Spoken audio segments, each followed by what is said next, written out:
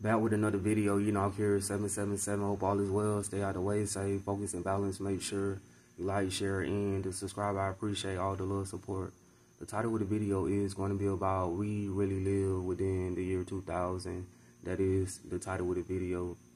So we do not live within the year 2024. We live within another timeline. Something different is taking place.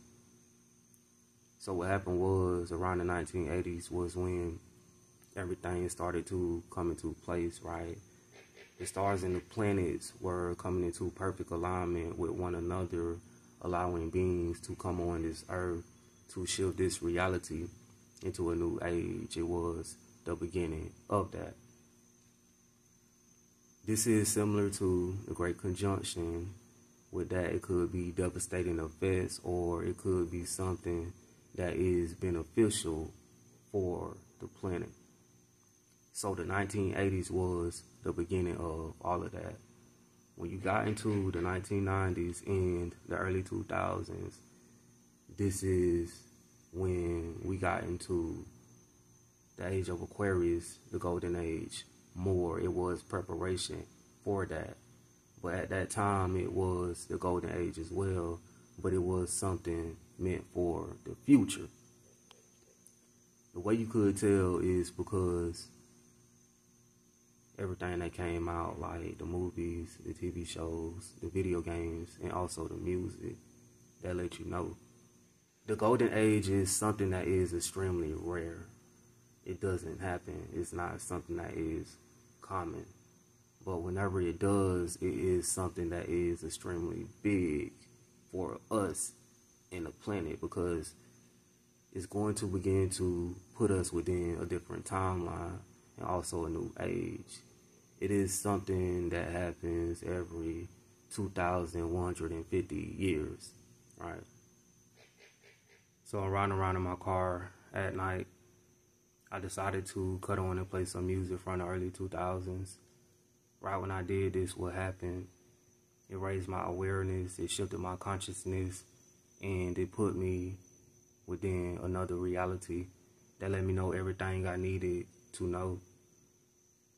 All of the music that came out in the early 2000s, even previously before then, it was about the golden age and what was going to take place in the distant future. If you paid attention to Nelly, right, with his style, you will start to see what is going on. It was about Heru and Horus, right? The god that is a part of the age of Aquarius in the golden age, because you had the do-rag that symbolized the headdresses of the pharaohs, and then you had the band-aid, which was by one of his eyes, which was the eye of Horus, right?